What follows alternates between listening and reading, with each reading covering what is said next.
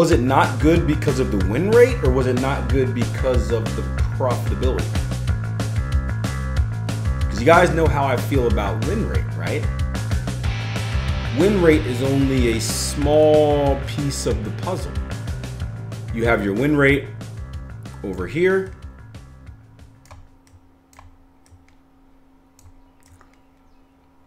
What else plays a role adjacent to win rate when doing strategy development? This is for newer traders, just so we don't get caught up too much on win rate.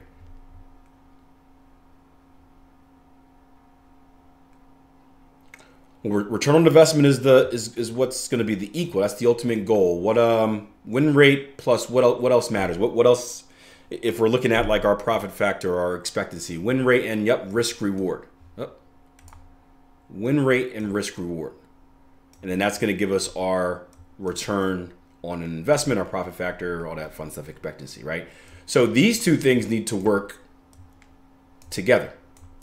So for newer traders out there, and again, we have that chart that I bring up like every single month, right?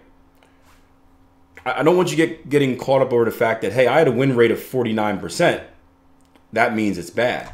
Well, if you have a win rate of 49%, but if you have a risk reward where your average reward is 2 and your average risk is 1, it's a very profitable strategy. Vice versa, if you have a win rate of like 70%, you have an inverse risk of 1 to 2, you may not be too profitable. So always make sure we're not judging it just off the win rate. Make sure we're judging it off of the entirety. And when you're going through the testing process, and I see a lot of people quit on strategies because of this, when we're going through the testing process, right? Here, the win rate is important. So the first thing I look at is win rate. So let's say I have a win rate of 49%, right? What this does is this tells me exactly what I need to work on. So I know I have a win rate of 49%, right? So I know that I'm going to need an average risk reward greater than 1 to 1. Would you guys agree? Because if my risk reward is 1 to 1 and my hit rate or my win rate is 49%, I'm going to lose money. So I've already answered the question. Okay, if this is my win rate, and you can do it vice versa. If you know that no matter what, you're taking an average risk of 1 to 1, then you know you need to get your win rate up, right? So it all kind of works together, which is cool. And this is the problem solving of backtesting. So let's just take this example. If I know I have a win rate of 49%, and let's say like that's what it is, it's solid, it's not really moving, it is what it is, right? So I know that, okay, well, I need a risk reward of more than 1 to 1. So now, take care, Orsi. Now I can start asking myself the question, okay, so what do I need to do to make this strategy work?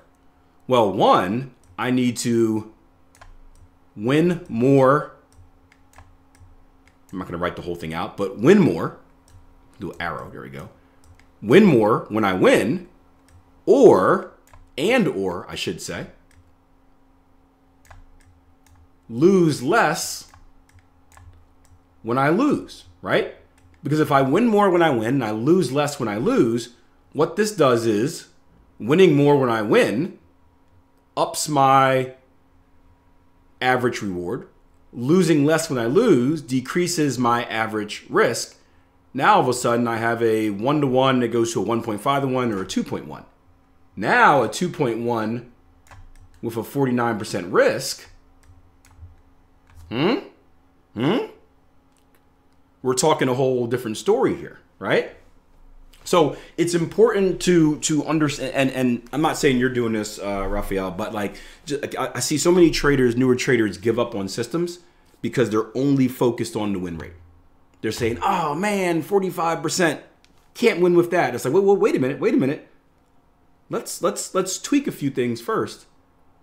And this is the journey of strategy development, which is beautiful and harsh at the same time. The harsh, beautiful journey of strategy development, but it's all about, and we did the Q&A last week about AI and automation, right?